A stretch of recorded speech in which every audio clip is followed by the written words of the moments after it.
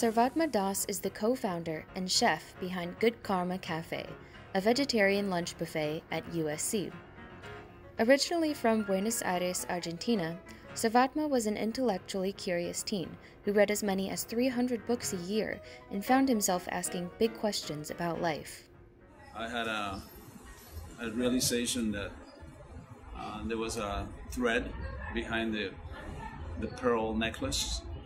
So I wanted to see what was sustaining everything together and what was the purpose of things and why is there misery and why some people suffer, some people enjoy.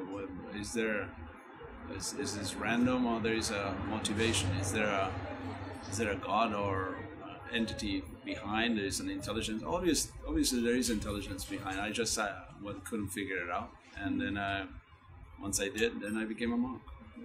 Sarvatma has been culturally active in many ways, always pursuing a life of spiritual fulfillment. I became a monk when I was in my teens. I lived in the jungle by myself for many months, only drinking water and coconut water. I wrote a book. I coached table tennis and played a number of sports. I was a DJ in an FM music station for 16 years. I did a lot of stuff. Ultimately, Sarvatma's path led him to the United States. He moved to Santa Barbara, where he and his wife Divya created the first iteration of Good Karma Cafe.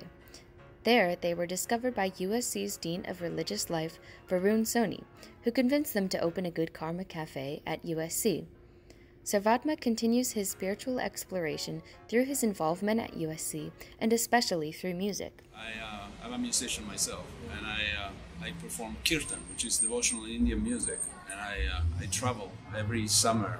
I go to different festivals in Europe wherever I'm wanted, and perform for thousands and thousands of people. So I do have a relationship with music, which is spiritual, and I also appreciate music as is it called the highest form of education, because it goes from the ear to the heart and doesn't need to be translated by the intelligence or the mind and so on. So I think music can be used in a spiritual way to uplift the spirit, and can be used to damage as well. Just like a knife in the hands of a monkey will create havoc, and in the hands of a surgeon may save a life.